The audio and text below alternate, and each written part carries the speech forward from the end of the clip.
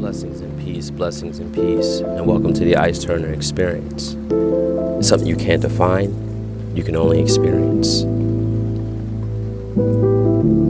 You know, I just always hear the saying that strength is in numbers. Now, from a macro aspect, it makes sense in regards to a collective of like-minded beings with one common theme and goal towards a mission. Now, if you look at the book of Nehemiah, it makes perfect sense. If you look at the Tower of Babel, it makes perfect sense. But from a micro perspective, I actually look at numbers in a different way, and hopefully you can walk with me and come into new aspects of truth and understanding. Because to me, when you look into numbers, as we've been taught, I believe we get the broken down crayon or the watered down paint supply that's illustrating the art to us. And our human understanding is limited, and fragments of truth in regards to comprehending. That's why I believe we are disconnected to the point that we can't even fathom the language of frequency, vibration, energy, photons, gamma rays, let alone the state of our own consciousness and beingness. As the Lord said, "Be holy, for I am holy," right? We don't know how to be, because we need points in our direction that we can grasp, as we are currently disconnected from that concept of consciousness, frequency, vibration, and energy. Little do you know, our wisdom, our insight, knowledge, comprehension, self-reflection,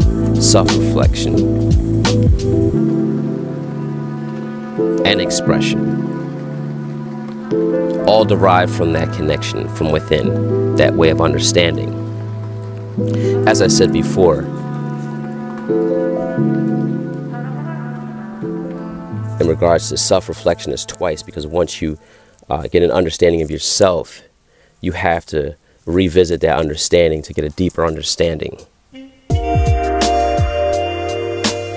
And number two is duality. And if you think about it, our comprehension becomes an experience of the frequency, vibration, energy, and beingness. That we know life through numbers, geometrical shapes, colors, light, spirit, intellect, and consciousness. I remember Jay-Z say, I see in colors, I speak in colors, right? He's been sprinkling the code to you.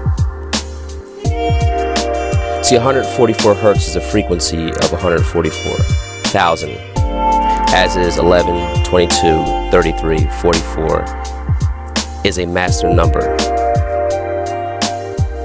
So why are we still stuck in translation and transition and ascension to becoming Christos, or Christ conscious, or God likeness? See, I believe our great awakening derives from our ability to recall our true being in 144 hertz frequency and state of consciousness. That means our state of being like Yahweh, in the image and likeness of Yahweh. Yah, male, Wei, female, reconnected principle of yin and the yang through the black dot that has nothing to do with this virtual reality or this hologram that we've come accustomed to seeing with our physical eye of understanding, or with our limited humane perspective. Because 144 hertz should sound like God frequency in our cranium transmitting wavelengths.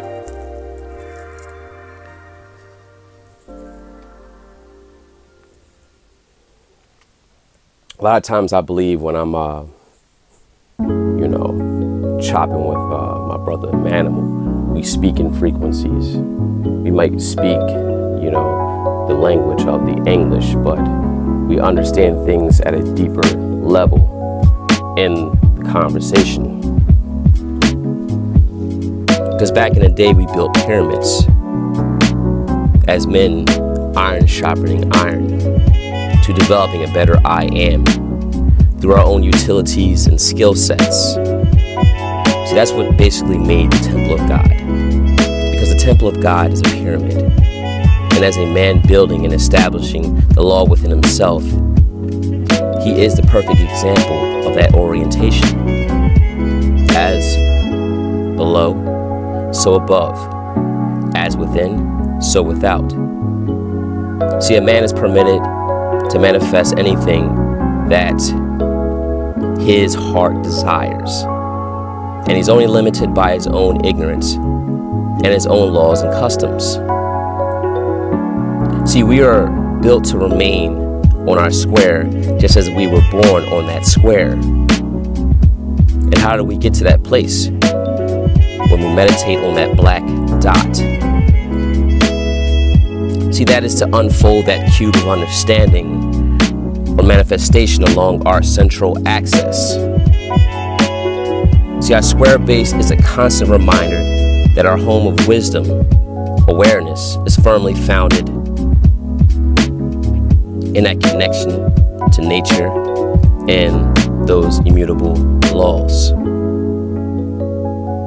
And the angles of the square are still vertically and 3 squares profoundly across horizontally, and our level of intelligence and truth, or we would say the cross, and the metaphysical expression, because a man is a fourfold unit concerning the elements of his own constitution: earth, utility; fire, inspiration; water, intuition; air, acumen. And one of the fundamental keys to the mystery of our Great Pyramid is the apex of our understanding, is our all-seeing eye, our Christos, our pineal gland, our psychic, our prophet, our eastern star. Because our temple is the physical construct of the universe. As above, so below. As within, so without. We are atom, stardust. 666. Neutrons, protons, electrons. We are carbon-based beings that are melanated. And this happens to be carbon under pressure as it produces us into becoming diamonds. And that diamond is the mind's eye and the capstone of us. And the spirit is the capstone of the mind, and God is the epitome of the whole, or the capstone of his divine spirit. So our temple isn't complete until we ourselves become the living apex through that divine power. Majority of our eye is closed. I like to say eyes, but it's really our eye. That's denying the power within, because of the responsibility that comes with it. Responsibility, your ability to respond. Stimulus versus response. The action to what's happening. So we have to decide to open our eye, our state of consciousness, in order for us to be free from our subconscious, so we can be fully aware of what is actually taking place. Now, this is the exact science of psychological regeneration and healing. See, we need more thinkers to navigate the 7 C's, especially in the vortex of math and the enneagram. As generating light force, the 7th chakra, guided by the North Star, with a compass and a square, that compass has 32 points. 3 times 2 equals 5. Life drawing a circle. The 2 legs represents the idea of man's power in congruence with female at an angle that is measured in different planes through the transactional analysis with his truth. You see the two legs? See, within that pyramid or temple, the 10 sepra is within us. The 10 spears of light on the tree of life is us. Now going back to that 144,000, the petals of the main chakra or the corneal located in the summit of the cranium represent the 144,000 rays of light originated from all 7 chakras or the centers of energy of the body, deployed and bounced again, that the 144,000 vibrations of the divine creation which travel in the cosmos and that source of life.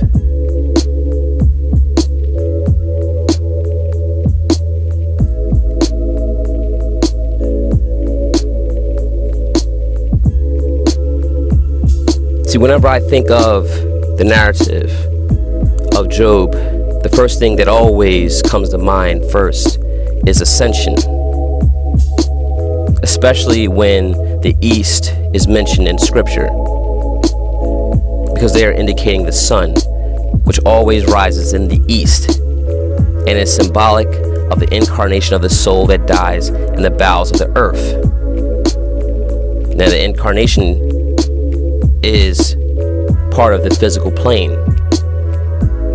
It rises again to higher states of consciousness. In order for that cycle to take precedence, our adversary, in this case, the ego, Satan, must be present to stir up the spiritual evolutionary process. So why do you think Satan and the tree of knowledge of good and evil were in paradise with Adam and Eve? Remember the garden being in the east. Remember Eve, our ego, vanity, and emotions. And remember atom, nucleus, force, energy. See, once you get the gist to that, then you can clearly understand that our actions, thoughts, and deeds must be purified by a higher nature before they become manifest as wisdom and truth. See, ascension is only possible through spiritual evolution, where one comes to operate under the direction of the higher self. As we see, Job is resurrecting into a higher plane of consciousness by the end of the story. Just like Yahshua rising from the dead. See, Yah knew where Satan, your ego, had been and what it had been doing, just like when he asked Adam, "Where art thou?" Atom, where art thou? Stardust. Like I stated before, Satan represents the ego edging God out. Then we are operating from the left side of our mind through our ego, vanity, and emotions, in which that represents the anti-Christos, the carnal nature, and that leads us away from God. 666 is everything directed from the left, the tree of knowledge of good and evil.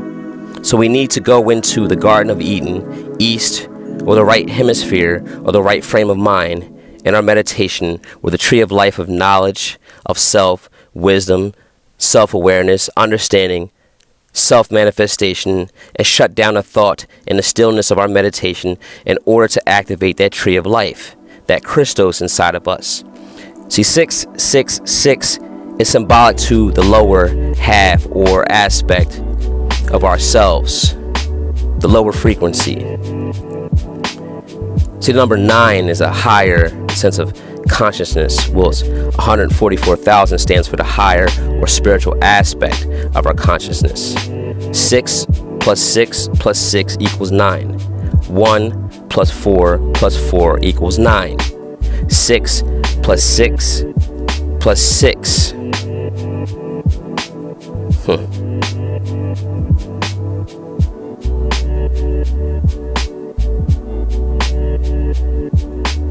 Now, the mountain is mentioned in the Bible. It's symbolic to the spiritual high point and is connected with the spiritual states of meditation through visions within the third eye, and the third eye is the highest point in us. We just have to develop the stillness within ourselves to access that power. The key word is stillness. See, we are afraid to be alone. We are afraid to face that truth. See, until we look in the mirror and deal with the shadows, you can't be free. Peace and blessings.